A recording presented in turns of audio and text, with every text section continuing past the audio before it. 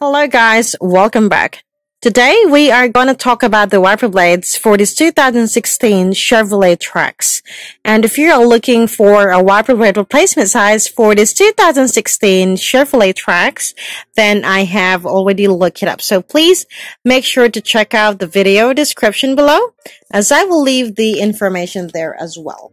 Now, the wiper blade replacement size for this 2016 Chevrolet Trax is the one that you see right here. So you've got the 26 inches for the driver's side and a 14 inches for the passenger side.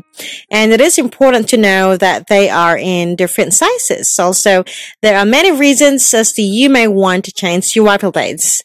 And they could be getting old, or you could end up in a situation where you may be caught up in a storm. And the last thing that you want is not being able to wipe up your window. And it is a good practice as well to change them every 6 months to every year, depending on how often you use them. So if you do know a cheaper way to get these blades and sizes, then let the rest of us know and leave a comment on the comment section below.